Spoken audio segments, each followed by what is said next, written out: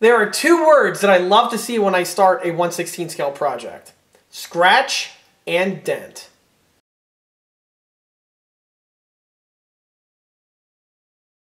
Hey everyone, this is John from EastCoastArmory.com, and I'm here today with a model showcase video series for this 1/16 scale radio-controlled M4A3 76 Sherman tank. The model in this video belongs to my own personal collection. It's not for sale and/or purchase. However, like I often mention in these build videos, I frequently take on commission build projects from models ranging between 1/35 scale and 1/6 scale. For availability and pricing information, that information would be best by contacting me through the email address listed below, which is info@EastCoastArmory.com. Just like with many of the other 1/16s on this channel, this build here received a bunch of modifications in both with the detail accessories as well as with also several of the mechanical components. We'll be going over all of these additions in this video set. Just like with the other 1/16 builds that are found on this channel, I can't just put everything in one video because it would be way too long. So I'm going to be breaking this video up into a multi-part series. This is going to be part one, where I take the model and I show what it looks like at the project start. Here I'm going to give the build a thorough in-box review, and I'm also going to be walking over several of the functions and the other mechanical systems that are found with the model. In addition to that, you're also going to see exactly why this model started out as a scratch and dent special and some of the other attributes that go along with it. Part two of this video series is going to focus on the build itself, where I'm going to take you guys along and show you exactly what I've done to this build, modifying it from the stock kit condition and bringing it up to the detailed state that you're going to see in part three. Part three is going to only focus on the external detail fittings as well as the paint. And then, of course, part four is going to be this model being taken out for a thorough test drive. So as you can see, there's going to be a ton of content coming your way, and hopefully you all get to enjoy it.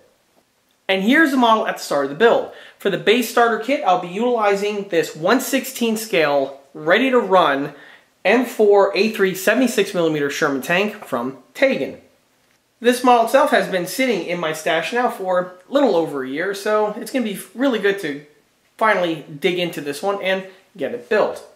Now, the model itself, for anyone who's a frequent viewer of this channel and see a IMEX box in this condition, you probably know where I'm going to be going with this. And if you do, awesome, you definitely watch my videos. Because this model here started off as a scratch and dent special purchase. TaigenTanks.com is a US-based website that sells all of the Taigen branded and Toro branded 1/16 scale ready-to-run tank models, as well as the Taigen aftermarket detail hop-ups and upgrades that are offered by the company. I've purchased a lot of my models and hop-up parts through them, and in fact, if you are in the United States and you're looking for not only tanks but also the Taigen upgrade parts, TaigenTanks.com should be the very first source you check out. And on a similar note, TaigenTanks.com is really nothing more than the storefront for the IMEX plastic model company to exclusively sell the Taigen and Toro branded models. You see, IMEX is the US importer of these models, as well as many other plastic model kits. They're located out in Florida, and chances are really good that if you were ever in a hobby shop or some other store and you encounter one of these Taigen tanks, and if you see this box here, chances are really good that they purchased it wholesale from the IMEX plastic model company. Like I stated before, the model has been sitting in my stash now for a little over a year and was purchased from the TaigenTanks.com Scratch and Dent Special section on their website. Listed below, you can see a link that'll take you directly to their page where you get to see what kits are currently in stock at any given time. One thing that I really like about their website is that they do have a special section just for broken models. You see, you can purchase the model from them in a completely intact, brand new condition, and the models are basically guaranteed to run. However, one really cool thing that TaigenTanks.com offers is that if they have a broken model in one way, shape, or form or another, they list it on their scratch and dent section with a reduced price in an as-is format. This is a fantastic way to get into a Taigen model for a little less money, and also for a person like myself, it's great because I like to rebuild and repaint and detail the model anyway. For me to pay full price for a brand new, fully airbrushed variant, it's not really something that I have a whole lot of interest in. But if I find one in wrecked condition, it is a perfect candidate for me to then build upon, creating the type of models that I've posted on this channel numerous times in the past. However, this awesomeness does come with a snag, and due to the nature of these models, the type of kits as well as their condition and price is not set in stone and varies throughout the months. Sometimes there's actually nothing posted and the page doesn't exist.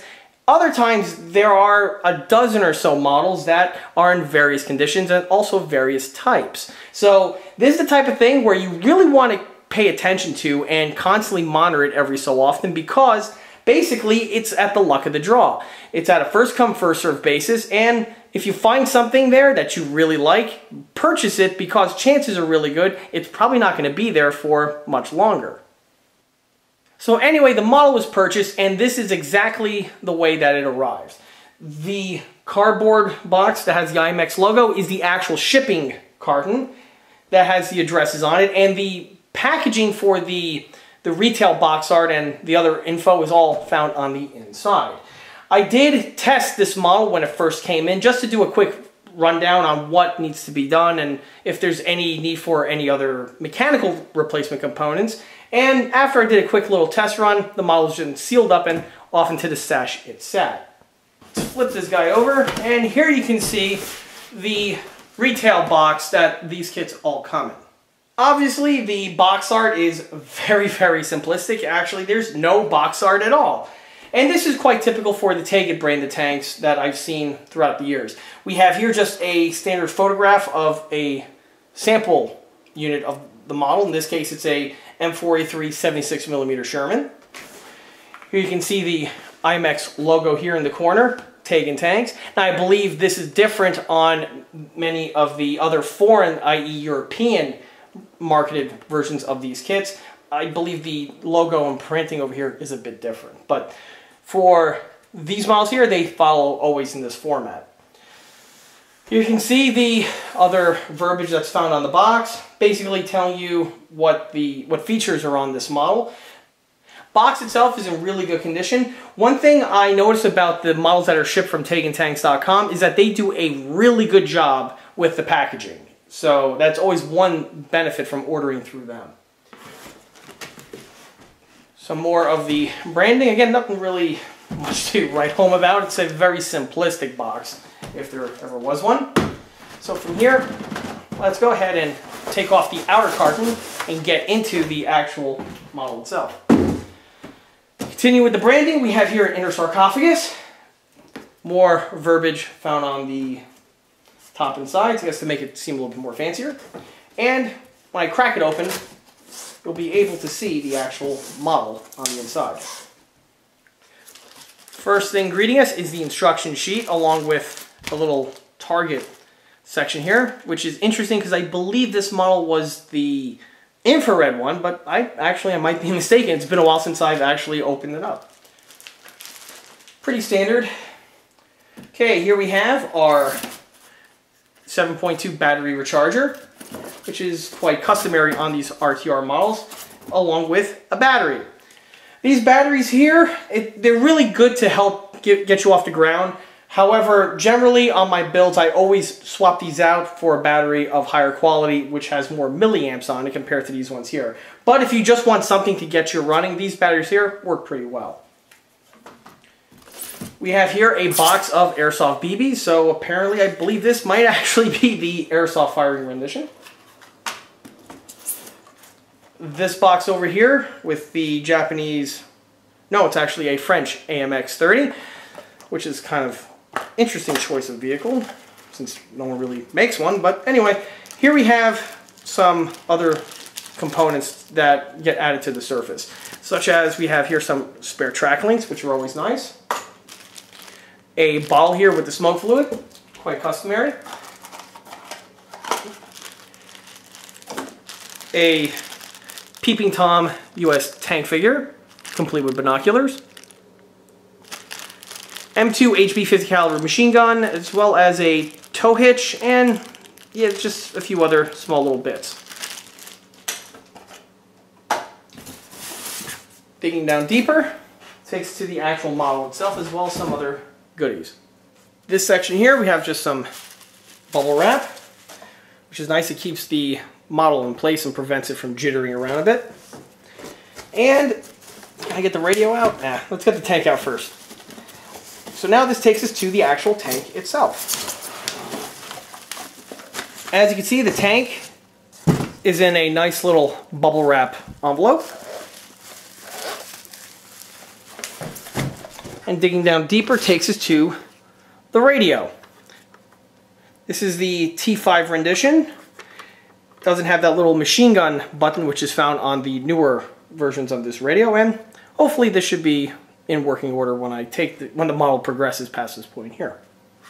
Oh, normally I just want to point out that these sticks are not pre-mounted to the radio, and generally when you get these models, the radio is in this type of format, and these are in a little baggie found in the battery compartment. This is more than likely left over or residual from when I opened the tank up when I first got it to take it for a test spin. So generally I just super glue these in place, but more information on that is to come. And that's really it for the box. So now let's go ahead and take the tank out of the bubble wrap. Well, immediately at a quick glance, you're going to see exactly why this model is a scratch and dent. The upper hull here is not matching the turret as well as the lower. Normally when you purchase these tanks new, the model is all encompassing with a paint job on it and everything blends in, for better or for worse. This model here, what more than likely happened, the original upper hull was probably damaged in shipping at one point or another. So Taigen tanks in the US probably just took one of their upper hulls, which they do sell separately, and just threw it onto this model here, selling it in this format. I'm pretty sure at this point here, my subscribers are scratching their heads and feeling a sense of deja vu, and that's actually for good reason. You see, recently I completed another 1/16 scale scratch and dent rebuild, and that model was another Sherman, but it was a 75mm M4A3 as opposed to this version here with the T23 turret and the 76mm gun. Just like this model, that one also came in the similar state that we have here, where the upper hull was replaced due to the original one more than likely being damaged at some point during the model's life, more than likely during shipping. The Taigen Sherman kits themselves do have a very interesting story in their own right. You see, the kits technically date back to about the 2011 and 12 time frame. Around that time, Henlong released their very first M4 Sherman based kit. Only their kit was an M4A3 105. What's interesting about that kit was that this was really one of the first kits that Henlong created with 100% of their own tooling. You see, previously, the models that Henlong would create were basically nothing more than copied renditions of Tamiya 1/16 scale tanks that were already on the market. This was seen on their first and second generation kits, which would include their Tiger and their Pershing for their first gen. Second gen would include kits such as the Panther Alpha G and the Jagd Panther. Other than that, the kits that Henlong would release with their own tooling were definitely very flawed. Such kits would be the M41 Walker Bulldog as well as the Panther Alpha A.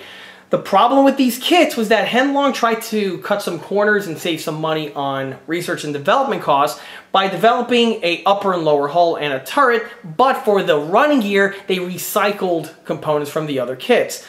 Namely, on the M41 Walker Bulldog, you have the running gear, the road wheels, of the M26 Pershing, while on the Panther Alpha A, you have the entire lower pan of the Tiger 1. Because of this, the models were heavily flawed and, in my opinion, are completely useless. If you're thinking about getting a Henlong or even a Taigen M41 Walker Bulldog or the Panther Alpha A, don't. Those models are just beyond hope.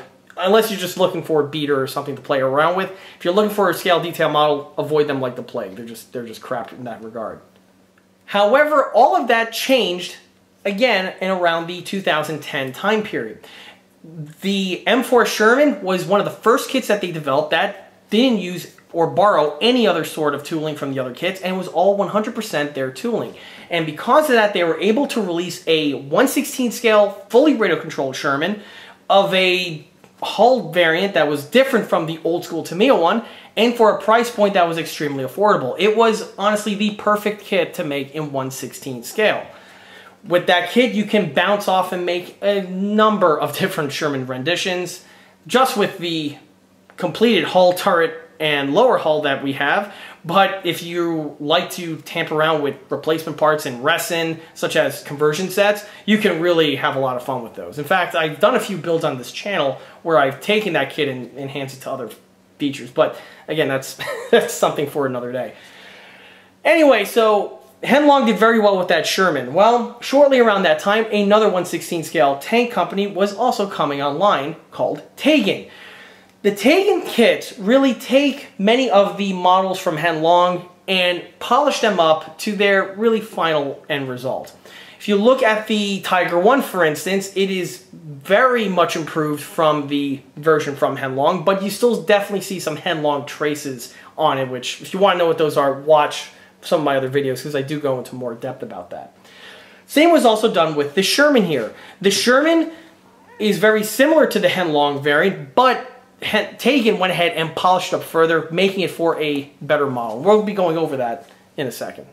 Another thing I want to point out was that Taigen wisely chose not to make the same variant that Henlong did. Rather than going with the 105mm equipped version of the M4A3, which was the Henlong variant, Taigen went ahead and released a Sherman in two different flavors. Flavor number 1 is a standard 75mm gun equipped M4A3, and this variant that we have here came out about a year or two later, which is the 76mm T23 turreted variant of the M4A3. With the camera off of the tripod, it allows me better access to show many of the model's features and details with better access. Now, if anyone who built a lot of 135s are seeing the surface quality and detailing on here and getting a sense of deja vu, well, there's a good reason for that. You see, detailing-wise, the Henlong model was heavily influenced and basically just straight up copied and scaled up the Tamiya 1/35th scale M4A3 Sherman tank hull kit. Well, in Henlong's case specifically, the 105 variant. But that kit, again, goes back to the 80s. And you could see a lot of that type of detailing features found on this model. It's one of those things where, guys, if you built the Tamiya one, you'll exactly know what I'm referring to. Like the bulbous areas here on the front, which on the real Sherman are correct and would be cast, but even with the look and the layout of the tools, it's straight off the Tamiya 135. Same could also be said about the grill work, with the molded in handles and all. Even the rear storage rack. Continuing, you can see more of the similarities, such as the side skirt mounting rail. The fact that they only molded in one tow cable cleat, as opposed to the second one, which would be right there on top of the hull. The front detailing, like the brush guards, the lift ring, and even the travel lock, all have that 1980s Tamiya flair to it. They did make one modification. They added the little fender support here. That is absent on the Tamiya kits and also on the Henlongs, and that is definitely a Taigen addition, and is one that is actually nicely done.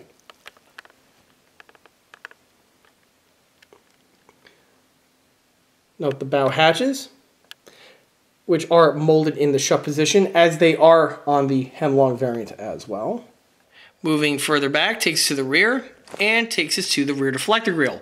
Now, this was something that Taigen has changed from their original kit releases.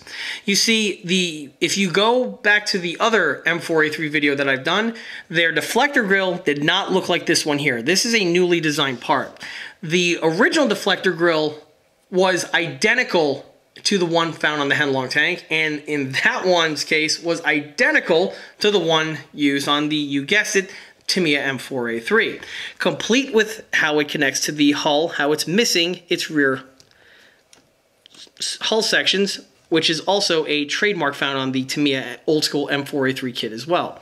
If you notice, the deflector grill is just dangling here in space and is connected to this rear plate with this tab. This is identical on the Henlong and Tamiya models. But what Taigen went ahead and did was they took the rear deflector grill design and changed it, improving the detailing on it basically in every single way. If anyone has ever watched my 1/6 scale M4A3 Sherman videos, you'll know exactly what I'm referring to when I talk about how these grills are meant to look. You see, these grills are actually meant to fold away and tuck into this cavity over here, which I'll be going over once I crack the model open and actually start building it. But because of that, they do have this rounded shape. And you'll see that on the middle section here, it actually indents into the grill. The fins are not parallel and indent slightly over here. There is this little other inset found on this section. Impressively enough, Taigen went ahead and also rendered in the little retracting lever, which would pivot out and would allow you to actually hinge this unit in place. And they even did the locking peg.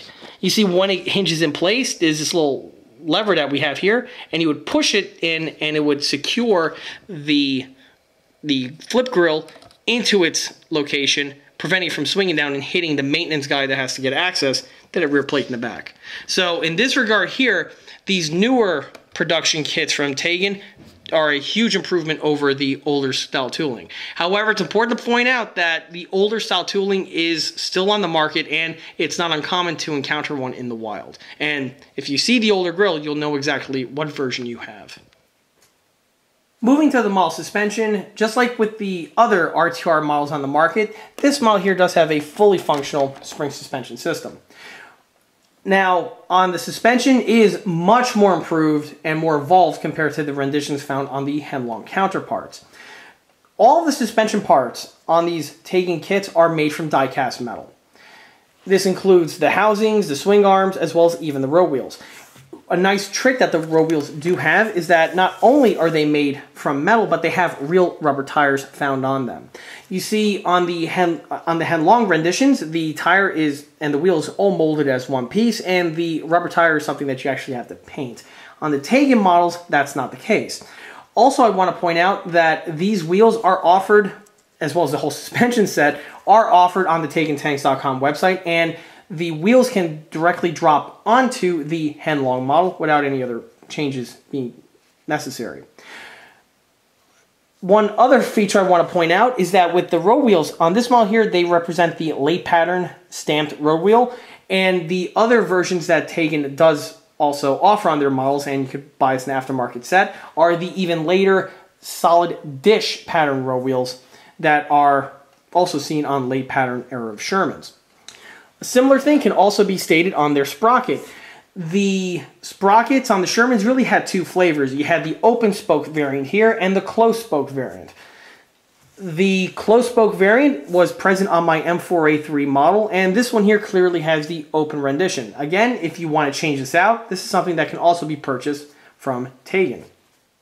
Moving to the tracks on these Taigen Shermans are both really awesome and they suck all at the same time. Where they get it right is with the material choices that they use. These tracks here are all made from die-cast metal, and the material is exquisite. It's nice and durable, it's got some good weight to it, and they have some really nice detailing. They have the look, the feel of the proper track, and this variant here, if you notice, has the duckbill extenders, which is, again, another option that they offered on their website if you want ones that are just slimmer in profile that are duckbill-less. So that's all the good news. The bad news with them is also, again, the material choice, or more likely it's the track pattern of choice. You see, on the real Sherman tank, this track did exist. However, it was made from rubber. It's known as the rubber chevron type track, which means this entire front face here and the back face is made from, you guessed it, rubber. Now, why this is a problem for me is that when you are driving the model, no matter what type of paint you use, this section here will inevitably scratch and chip, revealing metal underneath. And for me, unfortunately, I can't live with that. It's just too much of a continuity error. Call me what you want, say what you want, but in the end, I'm not using these tracks. So If I had one recommendation for Taigen, it would be please develop steel patterns of the Sherman track, because if they made these tracks with a steel chevron, we wouldn't be having this conversation right now. Those tracks would have been amazing, and they would have been used. So just like on my other Sherman build, I'm going to be replacing the tracks with a set from Matto. The Matto tracks are very nicely done and will mount to the Taigen tank. Unfortunately, to do that, you need to make one modification, and that's to the sprocket. You see, the two designs are not interchangeable. You cannot have Matto track with a Taigen sprocket and vice versa. So because of that, the sprockets are going to need to be pitched. And why this is also a problem is because the Matto Sherman sprockets are not as good as the Taigen ones, where the outer face is fine, but if you look at the way the Matto sprocket is designed, on the inside, it has a bell shape to it, and on the Sherman, that's just not the case. Taigen did appropriately, but unfortunately, the track is a bigger issue for me compared to the sprocket. So it's the lesser of two evils that I'm picking on these builds. Moving to the transmission cover, this is one bit of detailing that Taigen did improve from the last rendition. Namely, with these two areas over here. You'll notice that Taigen on this rendition molded in the little footsteps, which on the real tank is how you would mount and climb onto the tank. And they also went ahead and gave you little U-shackles. These were all absent on the last release. On the front portion here, one benefit of the Taigen over the Henlong is how Taigen went ahead and rendered out the front transmission bolt strip. You see, on the Henlong, this unit here is integrally molded to the upper hull, and because of that, you will have this unsightly seam that is found on this section. Now, that is not a permanent issue because I actually address that and I talk about how I repair that in other videos. However, on the Taigen model here, it's one less thing you have to worry about. That basically wraps up the hull, and that leads us to the turret. The turret itself, from what I can see, appears to be all 100% original tooling from Taigen. I don't think it's lifted or influenced from any other 1/16 or smaller rendition of the Sherman. The turret is comprised of two halves, just like what is commonly seen on these models. And on this model here, the lower portion is actually made from plastic, but the upper half is made from die cast, which does give the model some significant heft. The overall size, dimensions, and detailing look actually pretty good. I like the way that they integrally molded in some rough cast texturing. This will enhance the model, specifically when I add some more cast texturing on top of it. It gives it a nice little base. The blower in the back is the appropriate size and shape. And again, they actually did a really nice job on the turret. Now, note this is the early rendition of the T23, and why this is different is with the roof layout. You'll see that this one here has actually two types of cupolas. For the loader's hatch, we have a split hatch, and the Commander has a standard late panoramic pattern of cupola. This, of course, would be changed when the T23 turret was redesigned, and they replaced this version of the cupola with the oval loader's hatch, which is typically seen on other US AFV of the period. One interesting quirk that I do notice, however, is the antenna base is basically a British pattern where it's this large rubber cone and then the wire would emerge from it. I don't know why they went with that route, but it's just an interesting quirk that I noticed and wanted to point out. Back to the hatches, unlike the other rendition where the oval loader's hatch is permanently molded into the roof of the turret, on this rendition here, that's not the case. They're actually fully functional and open up. On this model here, we can clearly see that this is the airsoft rendition. It has that ramp built in. This is actually how you would load the airsoft gun. And we have here a little kill switch for the airsoft, which is customary and found on basically all of these airsoft-equipped RTR models. Hatches themselves are made of die-cast metal and do have some nice weight and heft to them. And the whole model itself is actually pretty chunky, and that's because of all the other metal parts that I'll show once I take the top hull off of the vehicle. Moving along brings to the mantlet. The mantlet does have some good geometry to it, as well as some nice cast texturing. From there brings to the main gun and the muzzle brake. The muzzle brake, in my opinion, is a bit on the cheesier end. It does give you the overall look and feel of the 76mm muzzle brake, but I don't know. This is definitely going to be something I'm going to address once I crack and dig into this build a little further. Well, that basically wraps up all the external detail and fittings, and that now leads us to the inside. But in order for me to get into this model, I need to first... Hey, pop the hood. Pop the hood? Pop the hood. Which on the Taigen models is a very easy thing to do. You see, one nice feature that the Taigen tanks have over the Henlongs is you can take apart the upper and lower hulls without any tools required. On all of the Taigen tanks, they have a spring-loaded latch mechanism found on this location here of the model. And this is true for all of their tanks from what I've seen. From the Panther to the Tiger to the King Tiger, all of this is done with the same way. And there's a small little spring-loaded latch.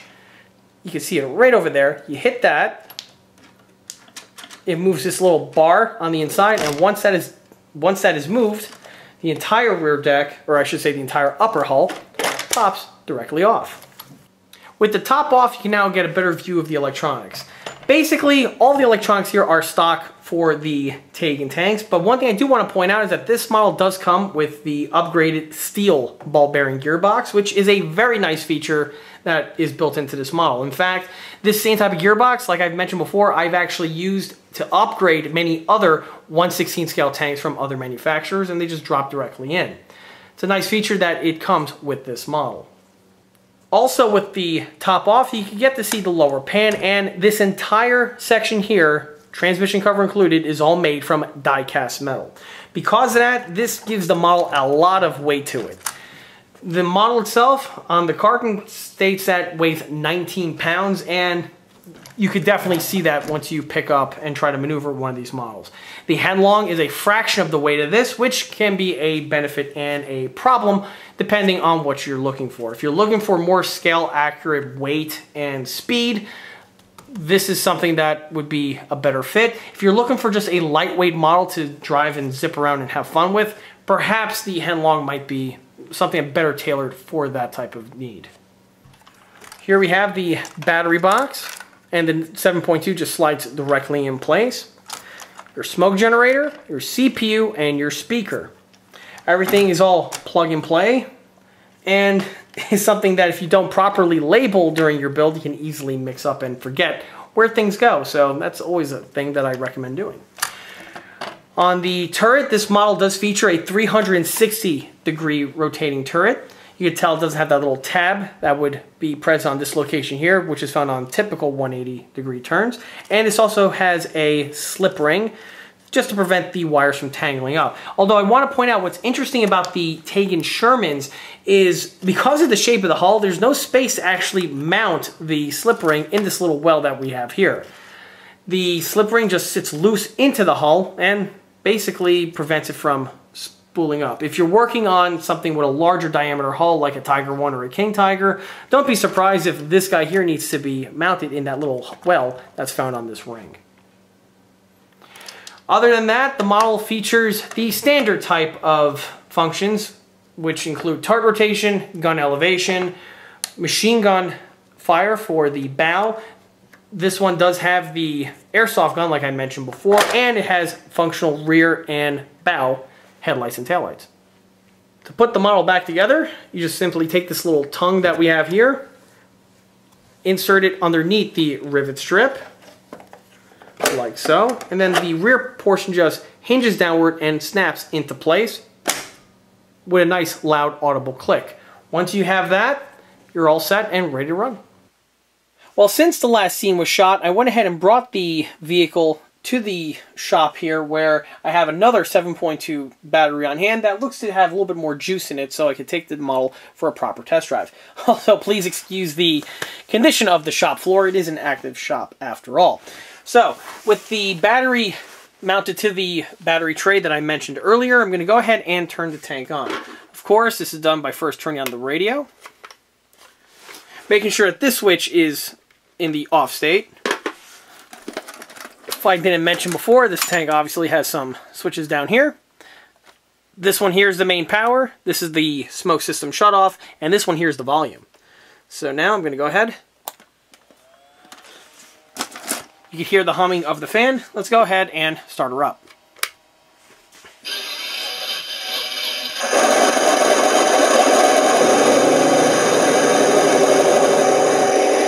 So So the sound system seems to be working properly. I don't have to change that out. On some of these scratch and dents, a lot of times, or I should say occasionally, you end up one with a corrupted sound audio motherboard. This one appears to be okay.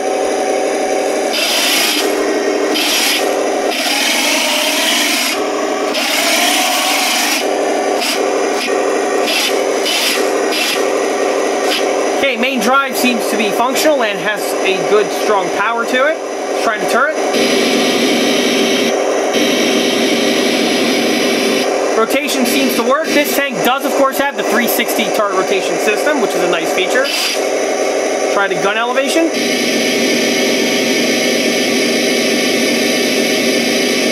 Working without any problems. And the airsoft. And that looks to be working too. I don't have any BBs on hand, so I can't really test that out. This, of course, is a machine gun. And we got dual LEDs actioning on this one. One in the bow, one here in the midlet. Unfortunately, it would have been better if this LED was in this location, because that's where it is on the real vehicle. But maybe that's going to be something I'm going to be messing with once I crack open into this build. And with that, that wraps up part 1 of this 4-part video series on this 1/16 scale radio-controlled M4A3 76mm Sherman. If you like this video, be sure to subscribe to this channel, where it's a great way to keep updated on new posted content, being, well, the other parts for this particular series, not to mention the other smaller and larger scale builds that are posted on this channel. Another way to keep in the loop of new posted content is by liking us on Facebook. There, I have more photographs of this particular build, as well as the other smaller and larger scale builds that have been showcased on this channel in the past. Furthermore, don't forget to swing by eastcoastarmory.com for more 1/16 and 1/6 scale builds and detailed components. Thanks again, and I'll be catching you all again on part 2. See you there.